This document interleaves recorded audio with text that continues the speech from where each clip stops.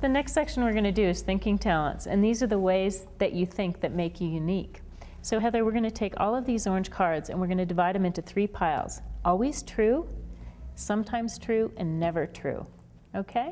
The first card, enrolling. This is about making new friends easily, and you enjoy the challenge of meeting new people and then getting them excited about something. Is that true for you or never? No, I think it's true. True. Okay, we'll put that in the always true pile.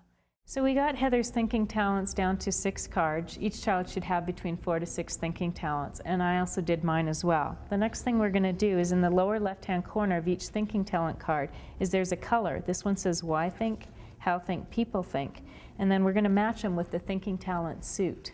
So Heather, I'll go ahead and lay these out, and then let's take each of your thinking talents and then match them up with these thinking suit cards. Do you see how to do that?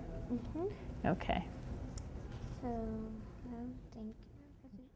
So we now have the thinking suits, and on page 46 and 47 of the booklet, there's this thinking talent map.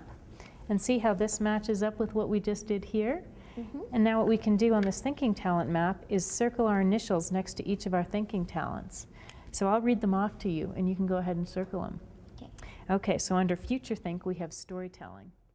Okay, so then the next thing is I would go ahead and write my thinking talents next to Heather's on this chart so we could compare our similarities and our differences. Also, if you have access to the internet, you can go online and see how all of these match up with those. Each child can go ahead and choose their thinking talents online, so again, they can get recorded into their Smart Passport.